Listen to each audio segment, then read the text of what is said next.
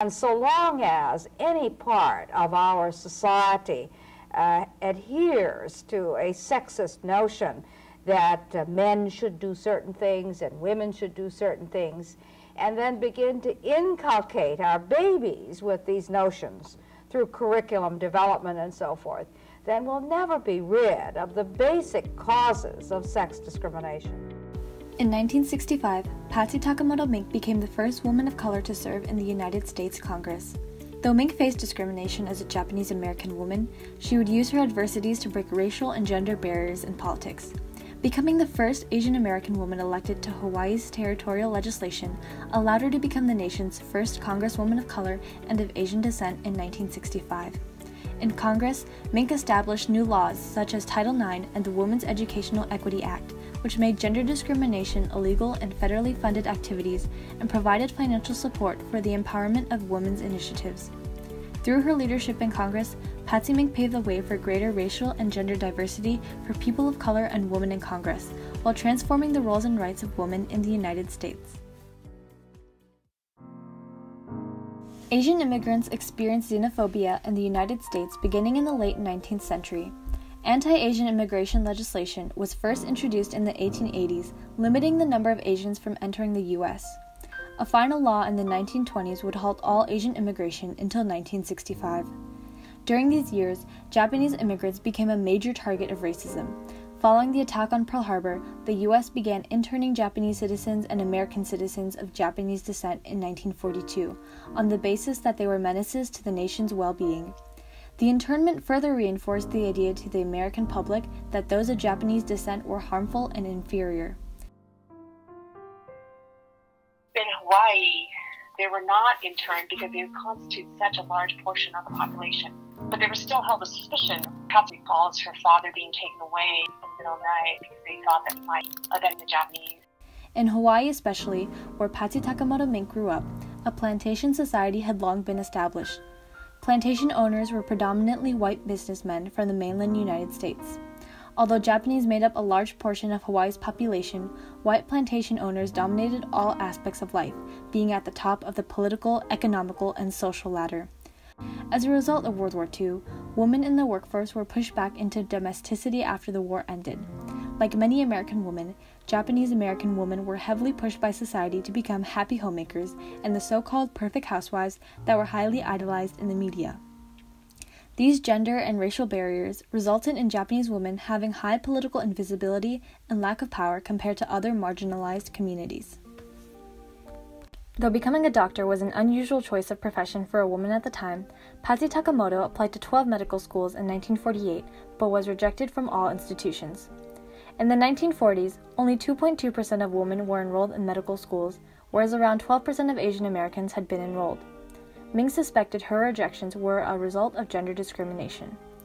Due to the GI Bill, a law allowing for male veterans from World War II to be given greater educational benefits, these men were given greater privilege into being accepted into higher education institutions. Although Patsy was academically qualified to be accepted into these medical schools, her male counterparts who had fought in the war were given greater privilege. This presumed act of gender discrimination was a great barrier to Patsy, but it pushed her to pursue law instead, which would in turn help her prevent acts of gender discrimination from happening to other women. Later, in 1951, Mink became the first Japanese American woman in Hawaii to pass the bar exam. However, law firms in Hawaii gave preference to white lawyers. Mink was further discriminated against for being in an interracial marriage and the mother of a young child at the time.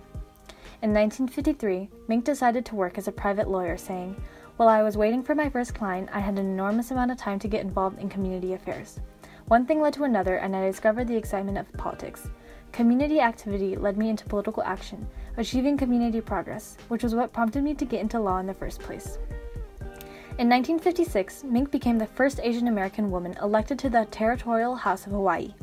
Later, in 1958, after being elected to the Hawaii Territorial Senate, Mink supported women's rights by helping pass the Equal Pay for Equal Work law, which wasn't passed at the federal level until 1963. In 1959, Mink tried running for a seat in the U.S. House of Representatives, but was ultimately unsuccessful. In 1964, a second seat was created for Hawaii in the U.S. House of Representatives, and Mink took this opportunity to run again for a seat in the House. With no funding and support from the Democratic Party, Mink was funded only through small contributions, and while her campaign was run by volunteers, Mink worked hard to be elected from the primary and was able to run against Hawaii's favorite Democrat, Spark Matsunaga. Mink successfully ran for the seat, breaking barriers as the first woman of color and of Asian descent in Congress.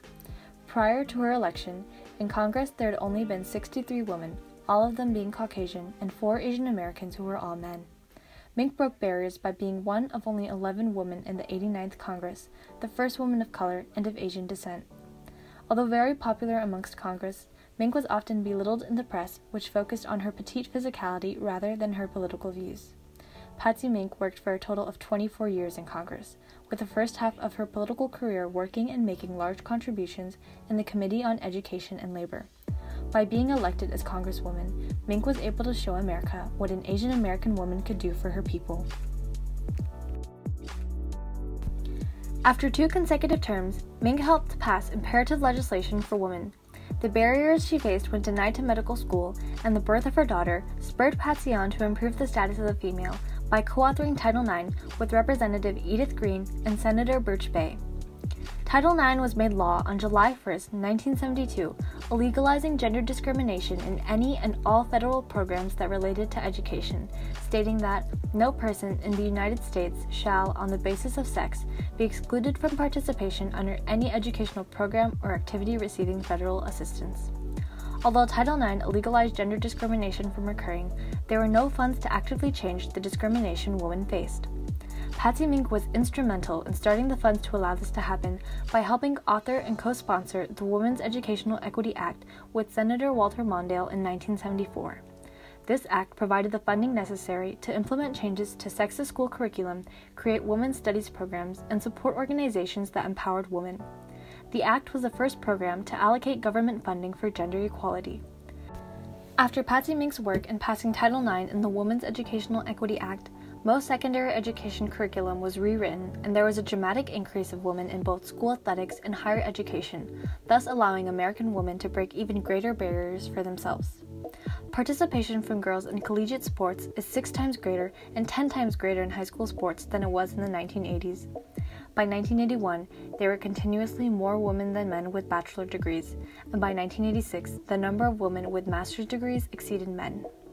Through Mink's work in passing Title IX and the Women's Educational Equity Act, in 1975, there was the greatest increase in women with bachelor degrees than there had been within the past decade. Mink also aided in improving the status of Asian Americans by helping form the Congressional Asian Pacific American Caucus on May 16, 1994. Mink served as its first chairwoman in 1995 with the purpose to vocalize issues to Congress and ensure legislation was inclusive of the needs of Asian Pacific Islander communities. Mink's ability to break barriers and ascend to Congress as the first woman of color ultimately helped pave the way for greater gender and racial diversity in Congress. Since her election, there have been 301 more women and 49 more Asian Americans, with 12 of them being women in Congress. After Mink's death in 2002, Congress officially renamed Title IX the Patsy Mink Equal Opportunity in Education Act. In 2014, Patsy Mink was awarded the Presidential Medal of Freedom by President Barack Obama, further signifying her work for women's rights and political career in Congress. Being faced with both immense racial and gender barriers, Mink strove to break those barriers for herself and others. As Barbara Tavares, Sex Equity Coordinator of Hawaii, said, "Every girl who has a chance to enter medical school, apply for financial aid, or to play sports in school owes a nod of thanks to Patsy Mink.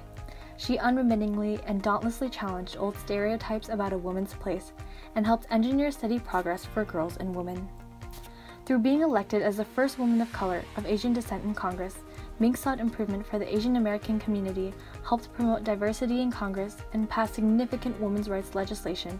Title IX has torn down barriers for women and girls in America. Millions of girls and women have more opportunities available to them because of Congresswoman Overcoming Patsy racial Mink. barriers as a Japanese American and gender barriers as a woman, Patsy Mink becoming a Congresswoman has helped pave the way for greater gender and racial equality in politics, and her legislation has helped fundamentally change the view of women in America.